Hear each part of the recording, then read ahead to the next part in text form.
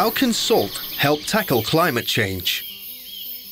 Make the connection with EU science. Waste plant material from agriculture and forestry is one of the most abundant raw materials on the planet. Every year, the EU produces 500 million tons of leaves, stems and wood scraps. This cheap, carbon-rich material is a promising feedstock for biofuels.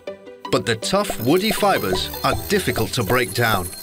The EU-funded ABC Salt project sought to find a way.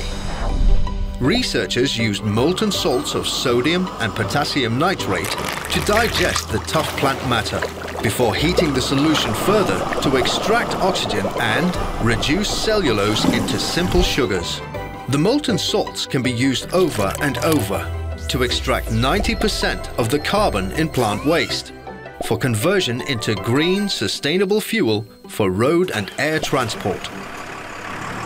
Meaning the farm machines that grow the food you eat might one day run on what's left over.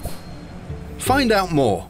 cordis.europa.eu and follow us.